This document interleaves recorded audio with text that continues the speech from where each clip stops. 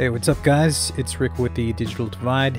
Today we're talking about Nintendo, the Nintendo Wii specifically. It's such a great and underrated system in my opinion. Now recently the Nintendo Switch has been getting a lot of ports from that era of console. Mario's 25th anniversary happened, and with it we got ports of Super Mario Galaxy and Galaxy 2, along with The Legend of Zelda Skyward Sword, which was just announced for the Switch. Now, these, again, are Wii games. They're not Switch games. They're just recently being ported to the Switch. So I figured I'd dust off my Nintendo Wii that I still have in the closet and do some modifications to it to get it running, because there's a lot of games from that console that I never actually got around to playing, because that was also the time that I had an Xbox 360 and PS3.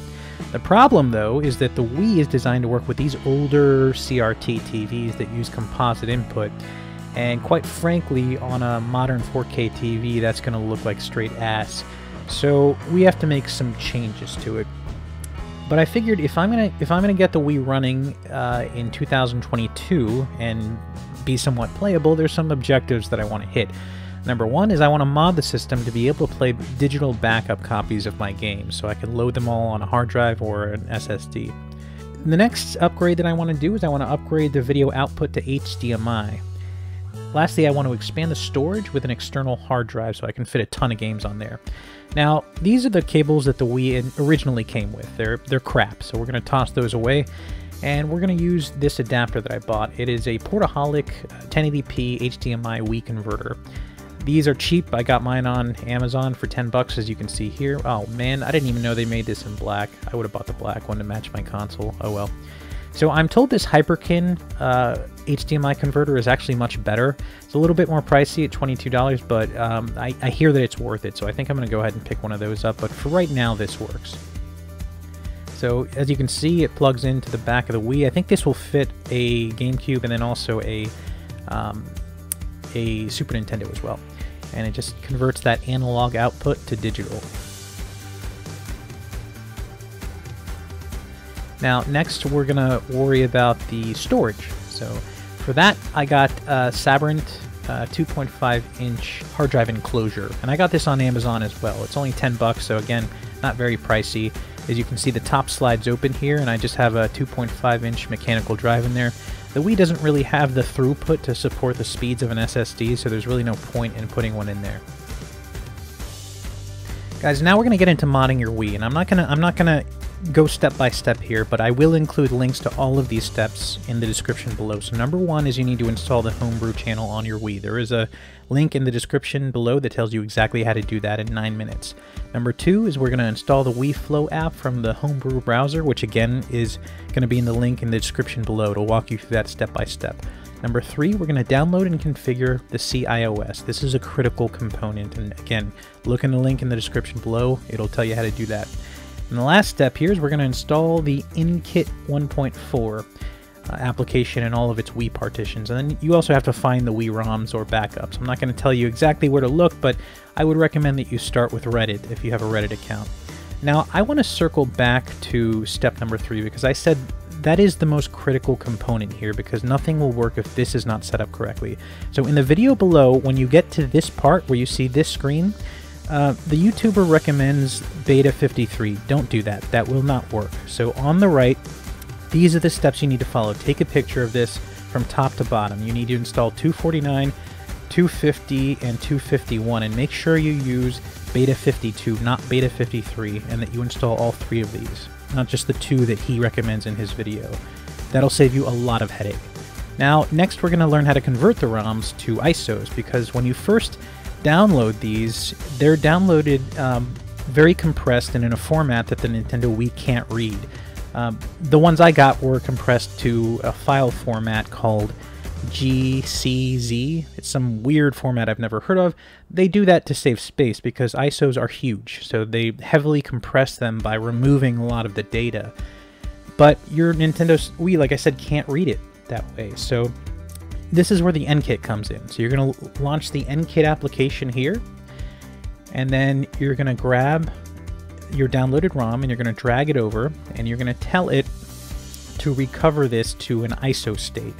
And then you're going to select the output folder. So where do you want to spit out the ISO once it's done converting it to an ISO. So in my case, I have a temp folder set up for Wii conversions here.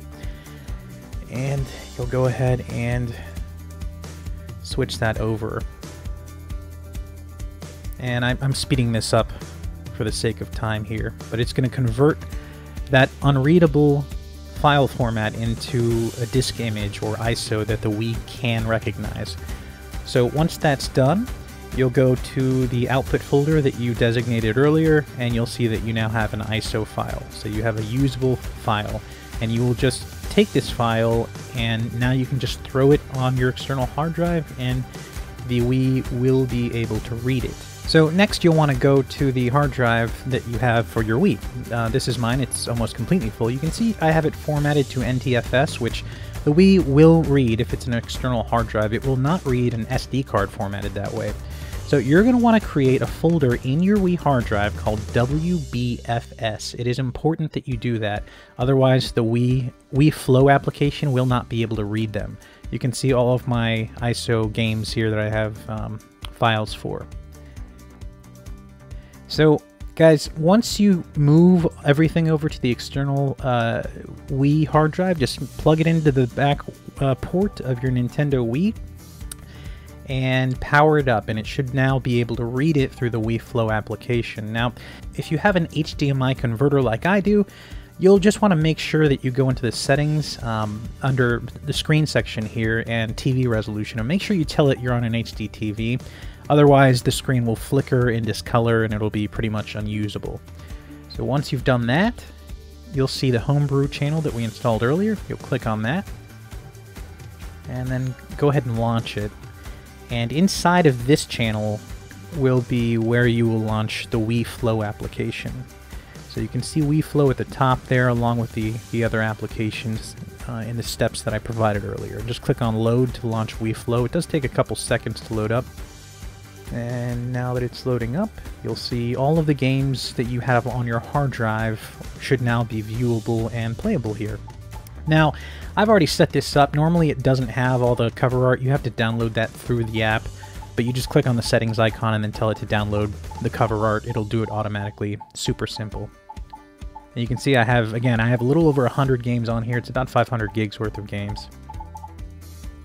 And now, it's important that every time you load a new game onto your Wii, you have to click on the home button on the Wiimote while you're in here, and then you'll want to click on Reload Cache. If you don't do that, then you won't see the new games that you add to your hard drive. So every time you add new games to the hard drive, you need to do that.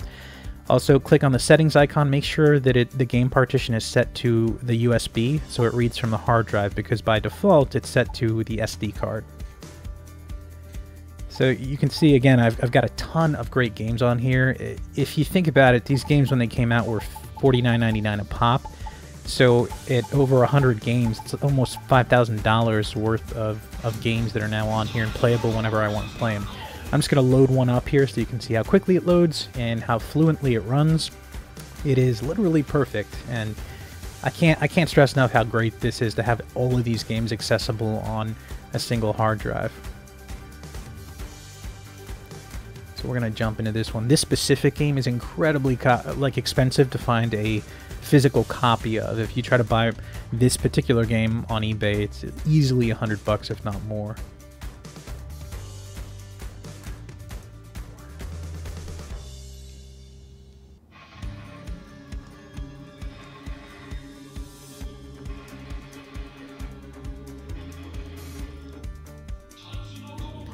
I'm just going to jump into the arcade mode here.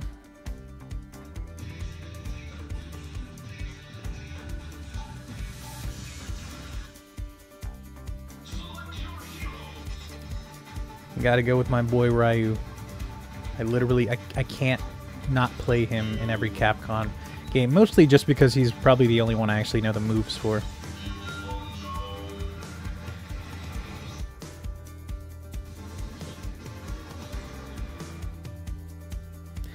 And you can see it's running at a silky smooth 60 frames a second. Now, the HDMI adapter will not... this is not a true 1080p image, it's upscaled. The Wii is only capable of a maximum of 480p, so this is upscaled. It's not going to look amazing on a 4K TV especially, which is what I have. On a 1080p TV, I imagine it would look a lot better because it's a lower resolution, but it still looks more than decent, especially in 2021. I was surprised by how playable this is, because it is, you know, a system that was released in, what, 2006, I believe. So anyways, that's going to do it for me, guys. Thanks for taking a look at this. I hope it helped, and if you try to, you know, give this a shot, let me know how it turned out. Thanks.